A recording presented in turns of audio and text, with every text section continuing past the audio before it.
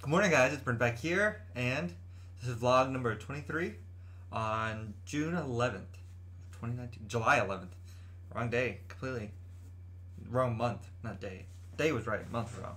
I hope everyone's having a good day. No, it's another early morning. A little bit of water this morning. Haven't made it to coffee yet. Trying to get up and get ready, get some stuff done around the house before I head to work and see if they have anything for me to do today. Had no jobs yesterday, which made the day pretty slow. But I did take my whole computer and do a full reset. I've had the computer since 2014. It was time. A lot of my drives were really full. And I was when you start looking through stuff and you don't know what things are through different folders and things, it's about time. So I spent a few hours yesterday moving files around, trying to back up what I thought I needed onto my external hard drive, and then did a full wipe and then started the reinstallation process. So I have a working setup right now. There's stuff that I probably could and should add as I notice that I will, but I downloaded most of the games I normally play or normally would consider to play for the channel or for just in my free time. I got all those back on. Having decent internet really helps for that.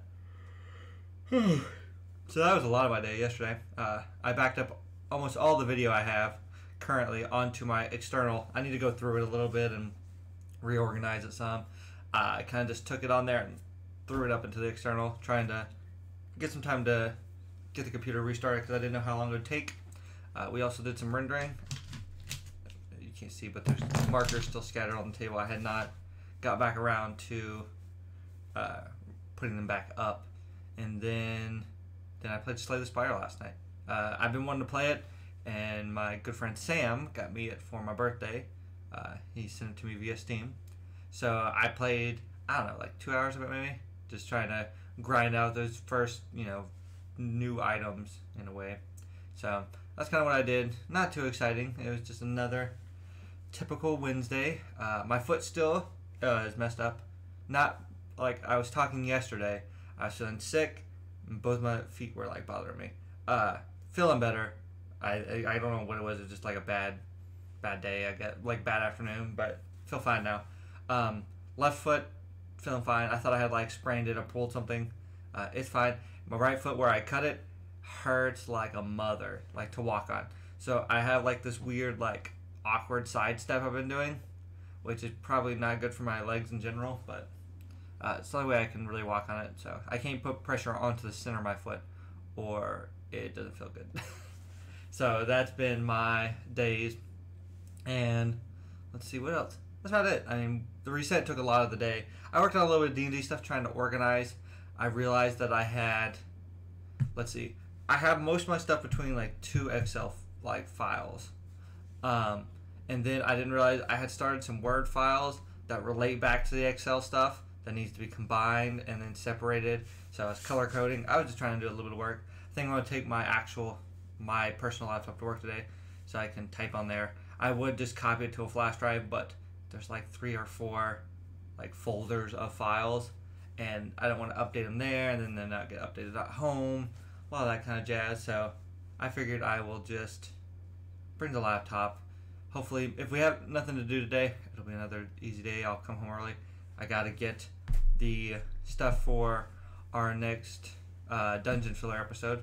It comes out tomorrow, so I'll probably be working on that this afternoon. Then I have to edit up the render, go to 99 Lives and grab some music, and then assemble that. So hopefully it'll be done pretty soon also.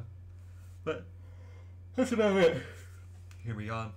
Not too interesting. My weeks are pretty easy, pretty non-exciting.